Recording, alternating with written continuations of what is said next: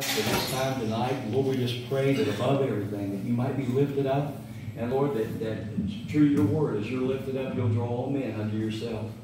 Lord, we expect great things because you told us, Matthew 18, chapter 20, that when 2 or 3 are gathered together in your name, that you're right there in the midst. Lord, we know you're in our midst tonight, and we just look to you. And Lord, help us to be attentive to your Holy Spirit. We'll ask it in your name. Amen. Amen. Brother, you got one to start off? Or? Well, let's see here. Randy, hang on just a second. Let's see what I can come up with.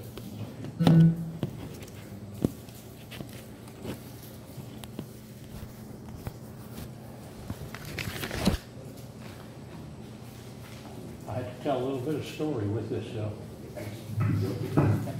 No. Not a long story, but just a little bit of story.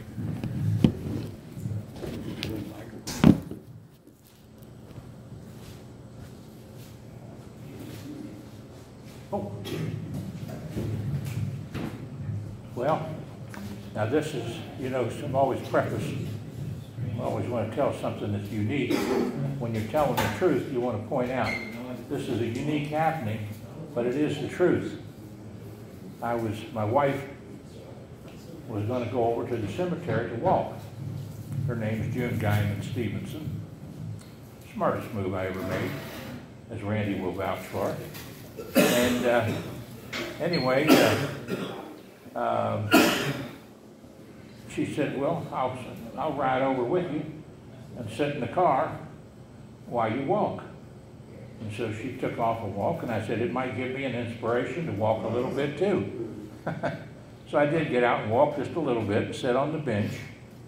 And then I got back in the car after we left there, and she walked her 2 miles.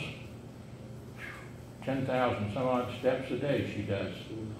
Most I've ever got so far is 3,000, and that killed me. So anyway, I decided that when I got back in the car, Randy, I saw that statue out there of Jesus. And I thought about, well, how neat. So I set my camera up, just like I'm doing right here. I'm not sure I'm even getting anything at the rest of the Lord, and hope I'm getting something. But anyway, I set my camera up in the window, focused on that statue of Jesus. And I thought about where I was saved in 1956 at a Billy Graham crusade. And keep in mind now, this is all before the day before he passed away. And I was sitting there thinking about the men that I rode with down to see that Billy Graham crusade. Vernon Likens, Mr. Covey, Walter Roden, and John Griselle. The minister was Mr. Kerger and his wife Polly Kerger at a little one-room Baptist church called Kenton Station out in Kenton, Kentucky.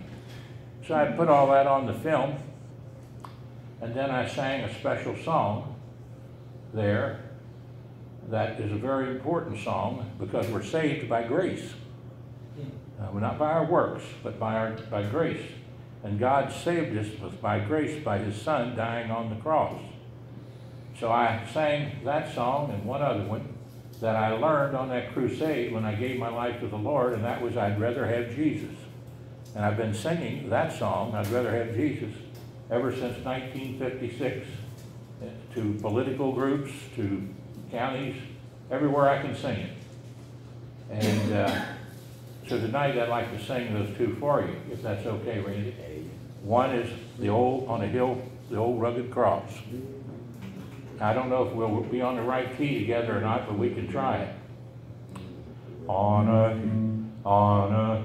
see, is that about right, Randy?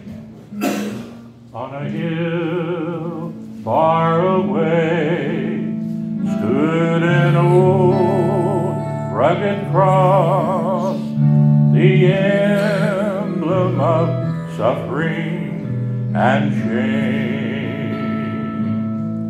And I love that old cross where the dearest and best for a world of lost sinners was slain.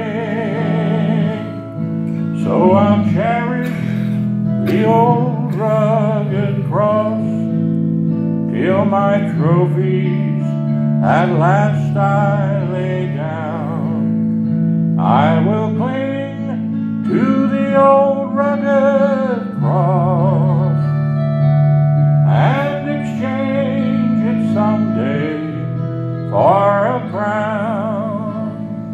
Now, if any of you know the words, you just sing along with me. Just sing along with me. Oh, that old rugged cross, so despised by the world, has a wondrous attraction for me. For the dear Lamb of God left his glory above to bear it to dark Calvary. So I'll cherish the old rugged cross till my trophies at last I lay down. I will cling to the old rugged cross and exchange it someday for a crown.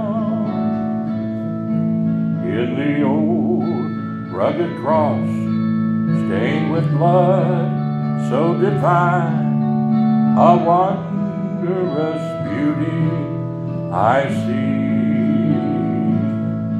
For the dear Lamb of God left his glory above to pardon and sanctify me. So I'll cherish the old rugged cross till my trophies at last I lay down. I will cling to the old rugged cross and exchange it someday for a crown. Now, fellas, that old cross is very emblematic for our lives, because it was on that cross that Jesus gave us for all of us, for all of our sins, regardless of what they've been and what they are. We have to really realize that that was the gift from God to us as human beings. You know, when Adam and Eve sinned and the country went to sin, God knew that he had to do something special to forgive us with grace of his Son. And so he did. And that's the reason that I sang this song. And the reason I sang the other one, a verse of that, and that's, I'd rather have Jesus. I'd rather have Jesus than silver or gold. I'd rather be his than averages untold.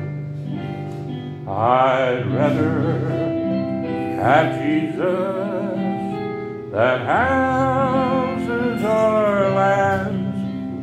I'd rather be led by his nail-pierced hand than to be the king of a vast domain and be held in sin's dread sway.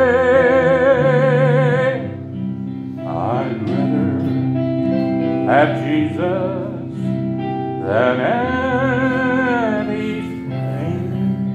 this world affords today. And you know, one of the simplest things to do in life is reach down and open a door. But the door, when Jesus knocks on it, on your heart's door, outside. He can't open the door. He can knock on it. It's his job to convict. The Holy Spirit's job to convict. It's God's job to judge. It's my job to love you. To love you. And that's what Billy Graham said on television one time. It's the Holy Spirit's job to convict. It's God's job to judge. It's his job, my job, your job, to love. Regardless of your faith, regardless of the color of your skin, regardless of your ethnicity, everybody is to love. You know, when you feel that pulse is beating in your arm, or in your leg, or your neck, that pulse knows none of those things. It just knows it's a gift of life, the gift of love, the greatest gift God can give us. So when he does knock on your heart's door, it's your job to reach down, turn the knob, and say, come on in, Jesus. Make a U-turn in life. A U-turn in life. As best you can. It won't be perfect. None of us are perfect. Randy's not perfect. I'm not perfect. None of us are perfect. But we can strive and know that Jesus in our heart. And we can have faith. Faith in the grain of a mustard seed. That's really what it's all about. Regardless of who you are, what you are. I want you to know tonight, I love you. I love being here with you. I left 3 ladies out at the Baptist Village, Randy, and my brother-in-law, who's going to be 92. And the other ladies were 93 and 92, 3 of them. I said, can I take a picture of you? And I said, I want to have you in my mind. And I told them about coming down here and singing to you all tonight. I said, I want to know that there's 3 people tonight out there at the Baptist Village that are praying for you all. All the circumstances in your life, I don't know what they are or what they aren't. But I know this, nothing's more powerful than Jesus. Nothing's more powerful than Jesus. So know this tonight, those 3 ladies out there love you, and I love you, and Randy loves you. Randy, would you like to sing one, play one?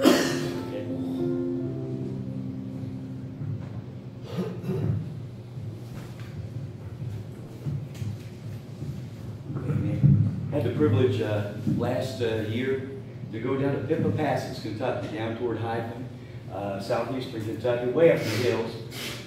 College, Alice Lloyd College. It was founded by a Christian lady. And I had a wonderful time with the students there, and talking music and talking about the Lord, and just really enjoyed it. I was wondering if I was going to get there, though. My wife says I only know how to get a few places, and that's home and to work and to head. And I said, where else is there? You don't have to worry about anywhere else, you know how to get there. But I